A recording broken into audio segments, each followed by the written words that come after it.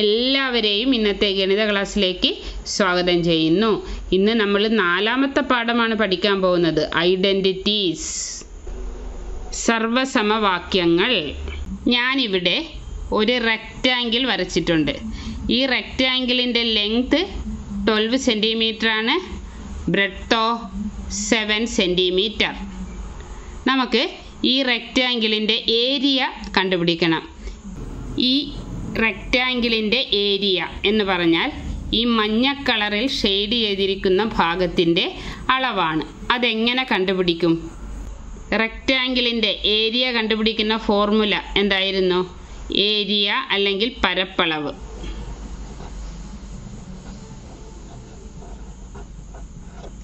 Length into breadth, നീളം ഗുണം വീതി. ഇവിടെ നീളം എത്രയാണ്? 12 സെൻറ്റിമീറ്റർ. അപ്പം 12 ഇൻറ്റു വീതി, ബ്രെഡ്ത്ത് എത്രയാണ്? 7 സെൻറ്റിമീറ്റർ. 12 ഇൻറ്റു 7 എത്രയാ?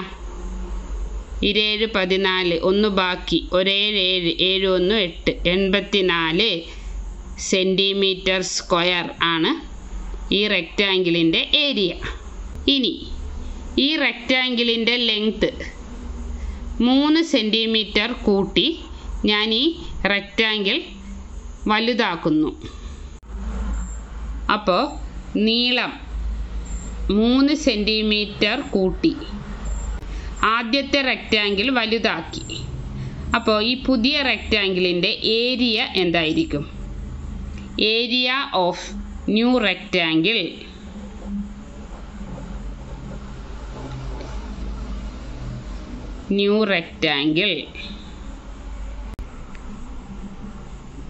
ഈ പുതിയ റെക്റ്റാങ്കിളിൻ്റെ ലെങ്ത് ഇപ്പോൾ എത്രയാണ്? 12 + 3 15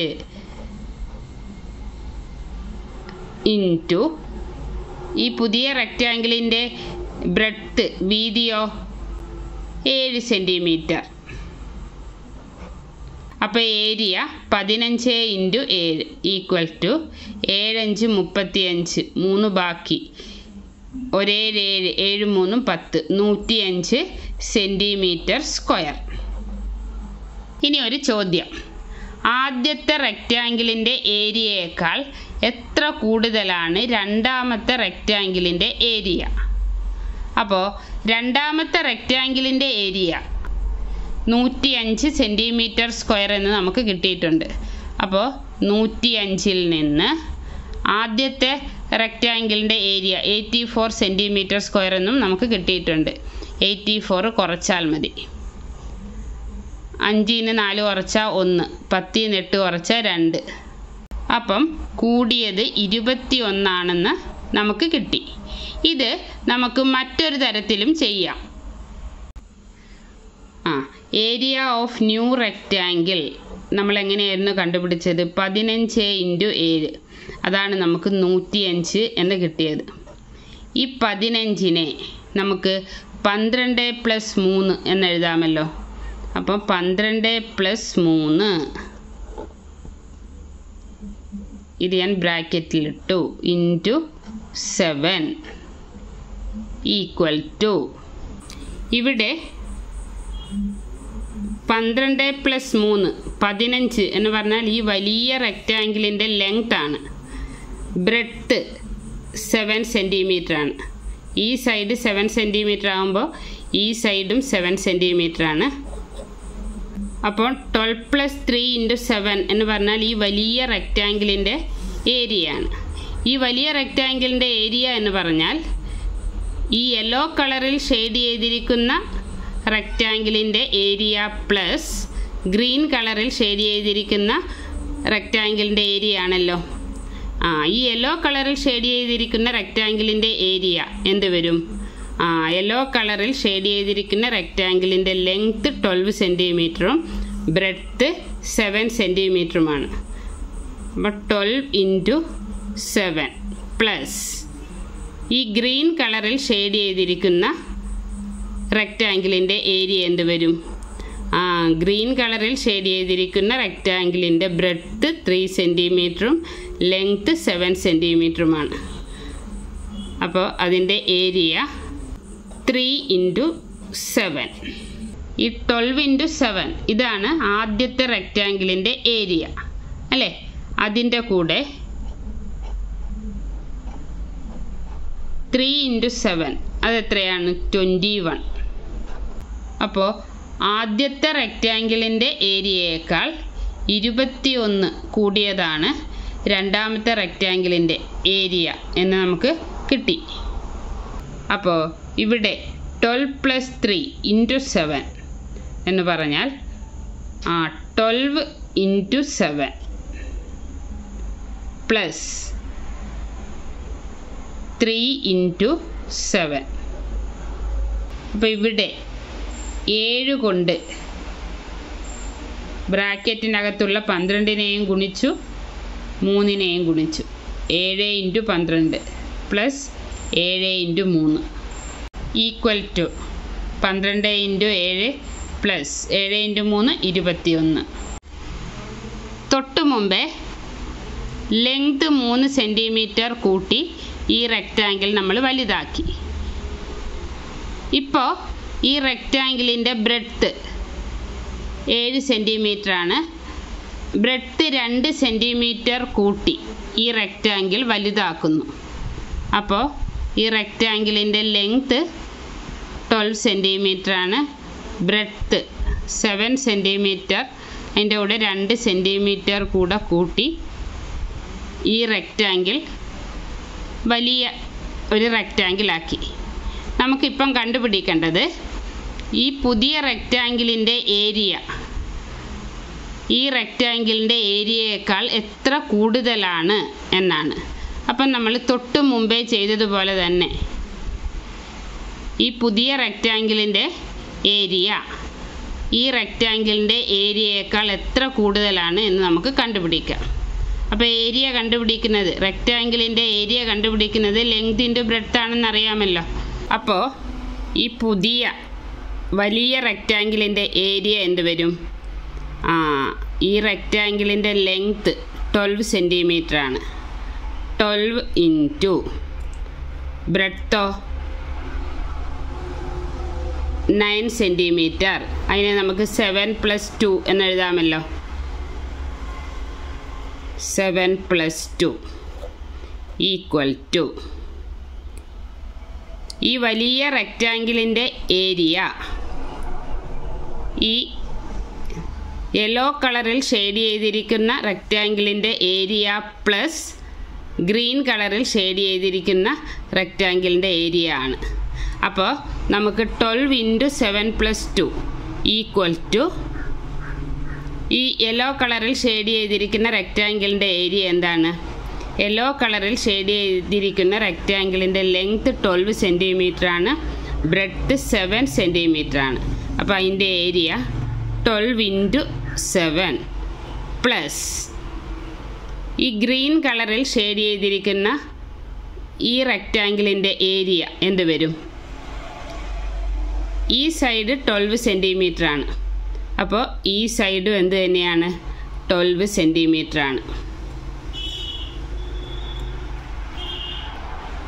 അപ്പോൾ ഈ ഗ്രീൻ കളറിൽ ഷെയ്ഡ് ചെയ്തിരിക്കുന്ന റെക്റ്റാങ്കിളിൻ്റെ ഏരിയ ലെങ്ത് 12, ബ്രെഡ്ത്ത് 2, 12 × 2.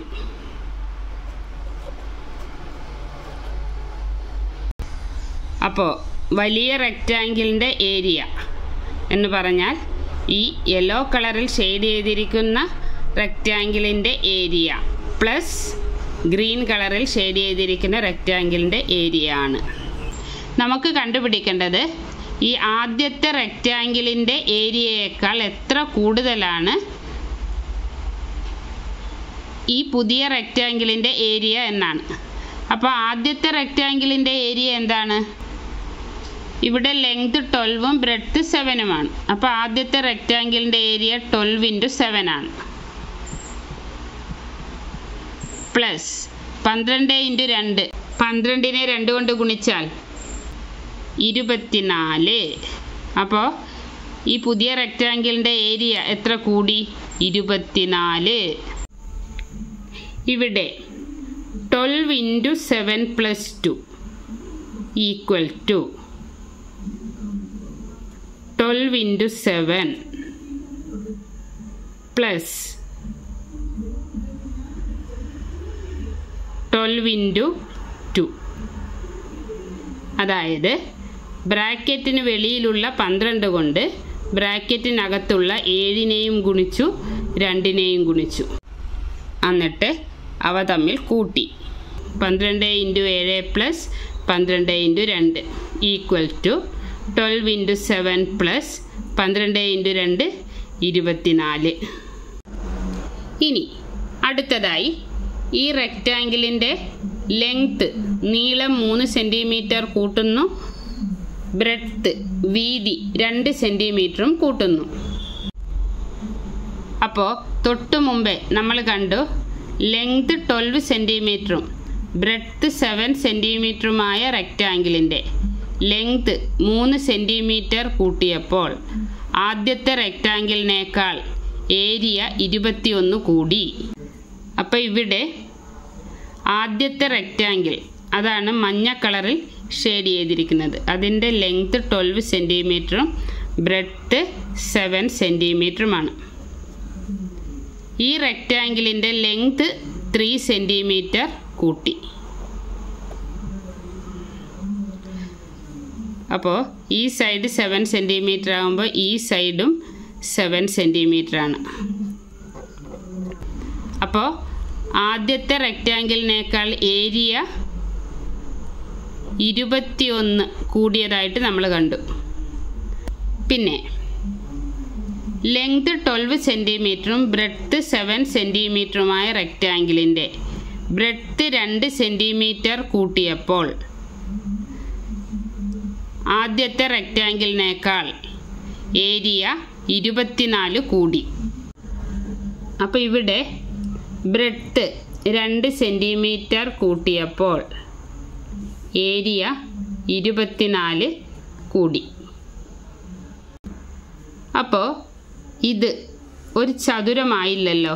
ഇതൊരു ചതുരമാകണമെങ്കിൽ ഇവിടെ ഒരു ചെറിയ ചതുരം കൂടെ ചേർക്കണ്ടേ? ഇവിടെ ഒരു ചെറിയ ചതുരം കൂടി ചേർക്കണം. ആ ചതുരത്തിൻ്റെ, ഈ ചെറിയ ചതുരത്തിൻ്റെ ലെങ്ത് എത്രയായിരിക്കും? ഈ സൈഡ് 3 സെൻറ്റിമീറ്റർ ആണ്. അപ്പോൾ ഈ സൈഡും 3 സെൻറ്റിമീറ്റർ ആയിരിക്കും. പിന്നെ ഈ സൈഡ് 2 സെൻറ്റിമീറ്റർ ആണ്. അപ്പോൾ ഈ സൈഡും എന്തായിരിക്കും? 2 സെൻറ്റിമീറ്റർ ആയിരിക്കും. അപ്പോൾ ഈ ചെറിയ ചതുരത്തിൻ്റെ ഏരിയ എന്തായിരിക്കും?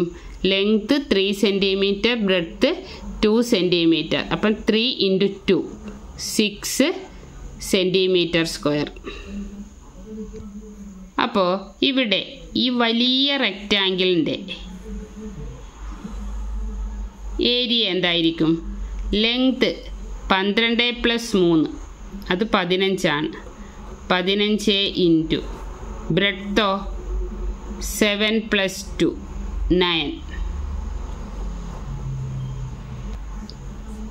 ഈ ഏരിയ എന്ന് പറയുന്നത് മഞ്ഞ കളറിൽ ഷെയ്ഡ് ചെയ്തിരിക്കുന്ന ഈ റെക്റ്റാങ്കിളിൻ്റെ ഏരിയ പ്ലസ് ഈ റെക്റ്റാങ്കിളിൻ്റെ ഏരിയ പ്ലസ് ഈ ചെറിയ റെക്റ്റാങ്കിളിൻ്റെ ഏരിയ പ്ലസ് ഈ റെക്റ്റാങ്കിളിൻ്റെ ഏരിയ ആണല്ലോ. അതായത് ഈ വലിയ റെക്റ്റാങ്കിളിൻ്റെ ഏരിയ എന്ന് പറയുന്നത് 1 2 3 4 ഈ 4 ചെറിയ റെക്റ്റാങ്കിളുകളുടെ ഏരിയകളുടെ തുകയാണ്. അപ്പം നമുക്ക് വലിയ റെക്റ്റാങ്കിളിൻ്റെ ഏരിയ, അതായത് വലിയ റെക്റ്റാങ്കിളിൻ്റെ length 12 + 3 15 into breadth 7 + 2 9 equal to ഈ യെല്ലോ കളറിൽ ഷെയ്ഡ് ചെയ്തിരിക്കുന്ന റെക്റ്റാങ്കിളിൻ്റെ ഏരിയ എന്ത് വരും?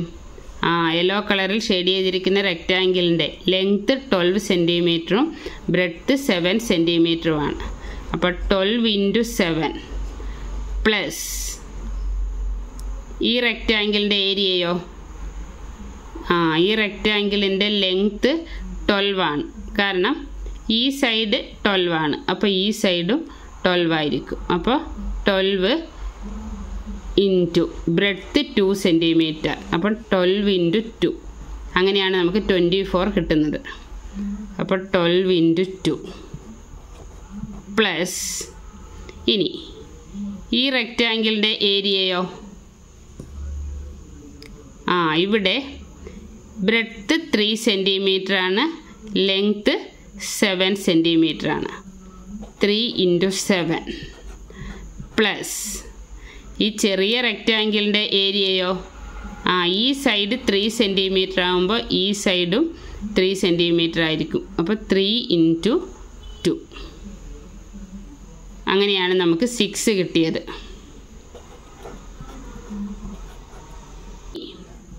ഈ 15 ഇതിനെ നമുക്ക് 12 + 3 എന്നെഴുതാമല്ലോ.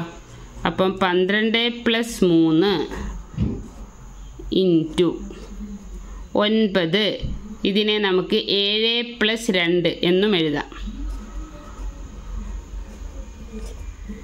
Equal to 12 × 7 plus 12 × 2 plus 3 × 7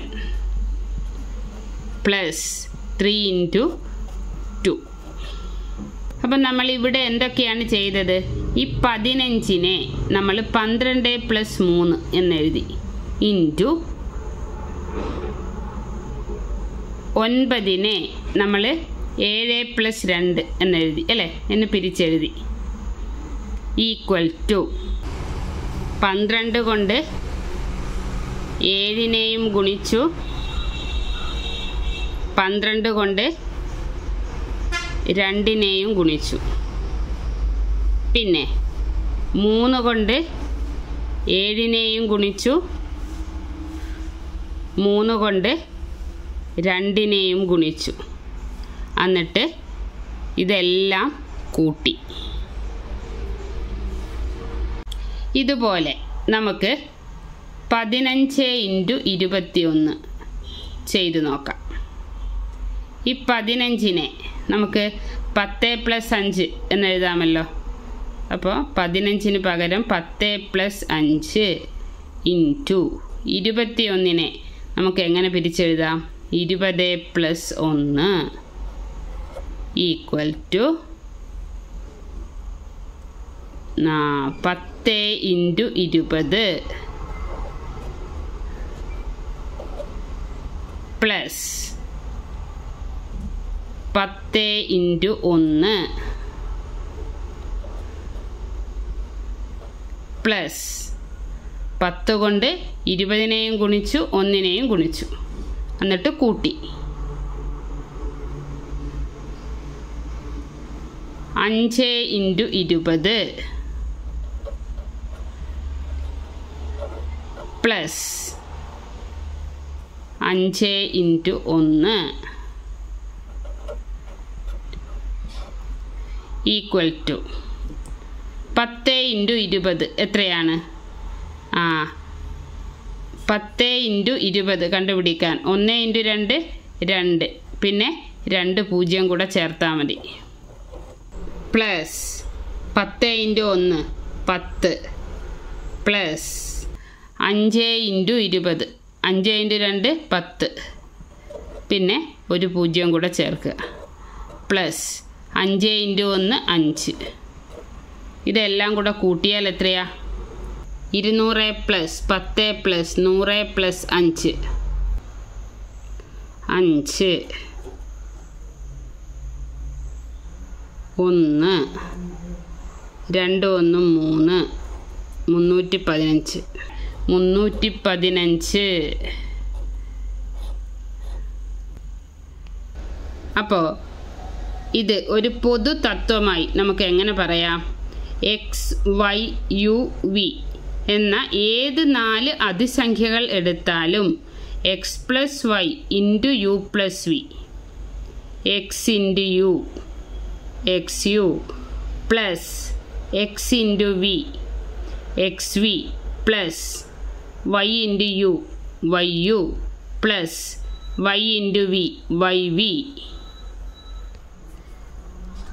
x plus y into u plus v equal to xu plus xv plus yu plus yv for any 4 positive numbers x, y, u, v.